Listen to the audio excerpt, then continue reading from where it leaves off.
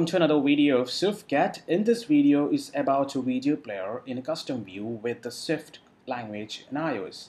So what we are expecting to do here is I have a custom view over here. So what I'm going to make is I want to create a video player inside this view. So this is what we are expecting at the end. Like I have a view, and inside that view I have placed a player and I'm playing a video over here. So let's start doing it. Here I'm going to create a new Xcode project. So I'm searching for my Xcode, right? And you can find here option to create a new Xcode project. I'm clicking that as well. And from here you can find the template you want to create the project. So I'm using here iOS, and app will be a single application, and you can click next. And from here you can give a product name. So I'm going to take this as Custom View Player.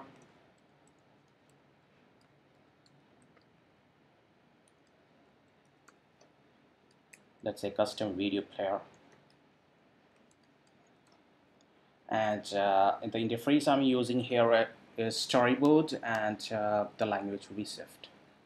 You can uncheck this, click next, and I'm going to create the project in my iOS projects folder. Let's create that.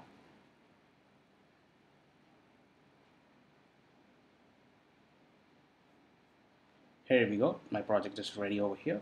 Something it's cancelled.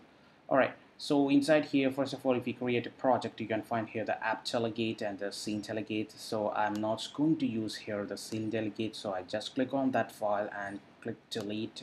So I'm going to trash, and also go to the app delegate file, and I'm going to delete these lines because I'm not going to use this scene delegate. I don't like that. And what I'm going to do is in the app delegate and creating a variable. This is for window, that's UI window. If make sure that you add this line in your project, otherwise if you run the project the screen will be in the black screen will be appears black actually. And finally I'm going to import.pls file, and I have here the application scene manifest. I'm going to delete this guy as well. That's it. So fresh. So what I'm going to do here is let's create a simulator and try to run this project.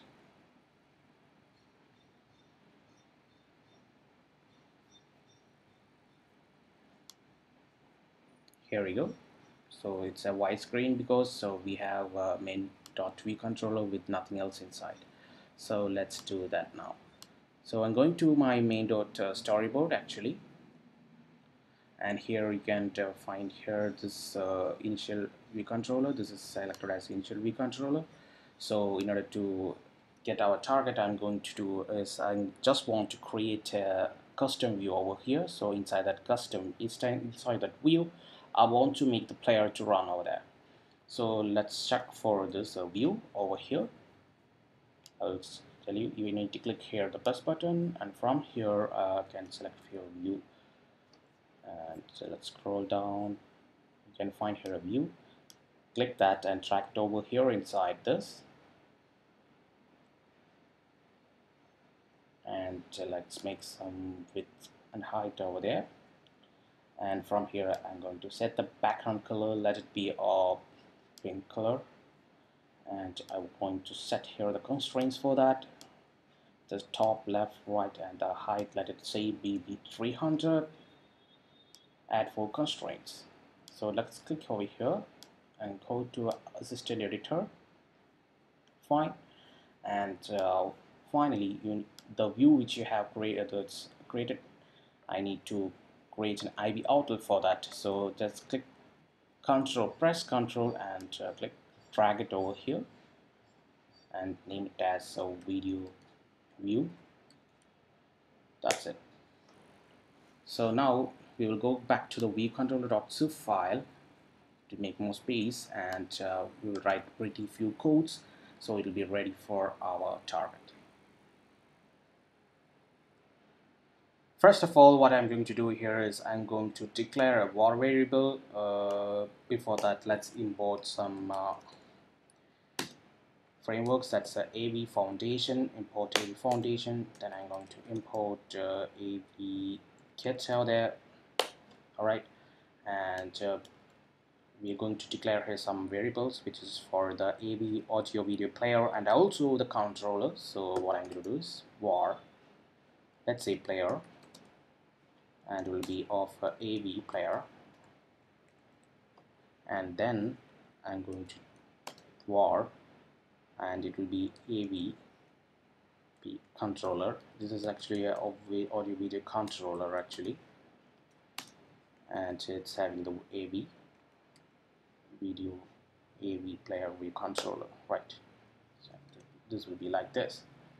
So what I'm going to do here is I'm going to write a function start video,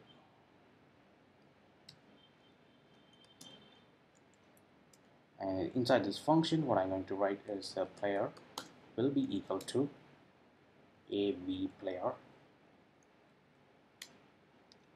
and it will be of a URL type. So let's say URL, and inside should be an URL. So let's make the URL first. So let's say let URL will be equal to URL of string, and that will be of string here, and we need to implement this URL inside this. Let's complete this and come with back to the URL. So it's AVPlayer controller dot player will be equal to the player itself. Then I have the AVPlayer controller, AVPlayer controller dot view dot frame dot size dot height will be equal to the video view.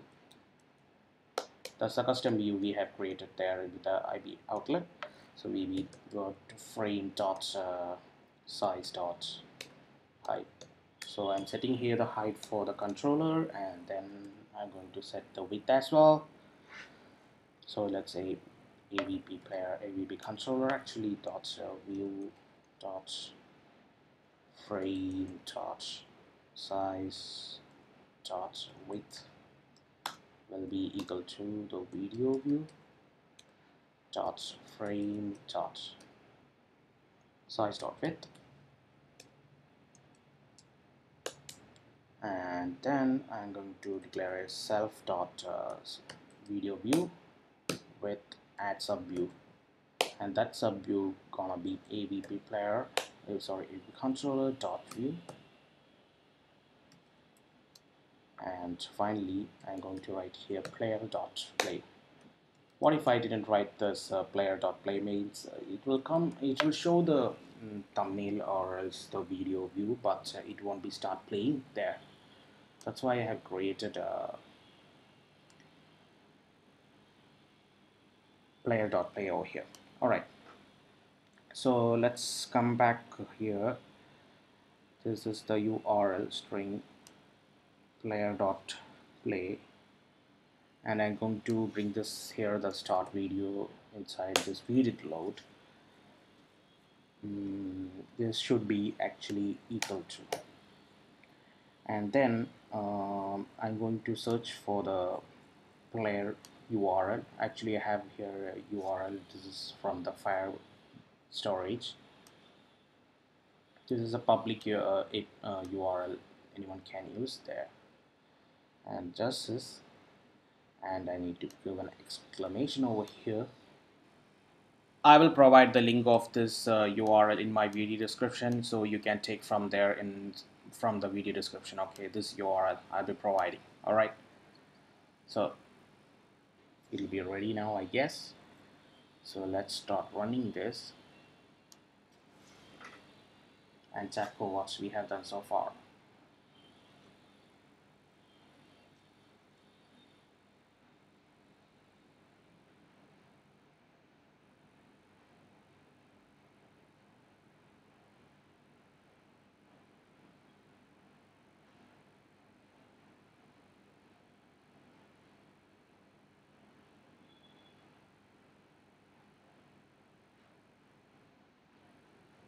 Here we go. So I have here made a custom view. So inside that view, I can see a video player over there.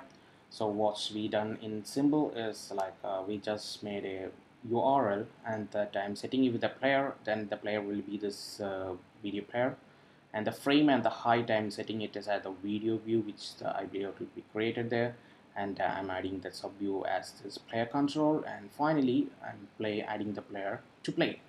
So that's it, and this you can see here this custom views inside the player. Inside the custom view, the player will be running an array, and if you want to get it in the full screen, you can do that as well. You can play in the landslide, portrait, everything else. It's pretty nice, and it is very simple and easy. So that's it. So that's all in this video. So in the next video, what I'm going to make is I'll be creating a custom UI slider, and also we will try to make this downtime and the count up time by our custom level using a custom slider, and also this controls, so we can make it as custom instead of using this audio video player. So that's all in this video. Thank you for watching, and see you in the next video. Thanks, bye.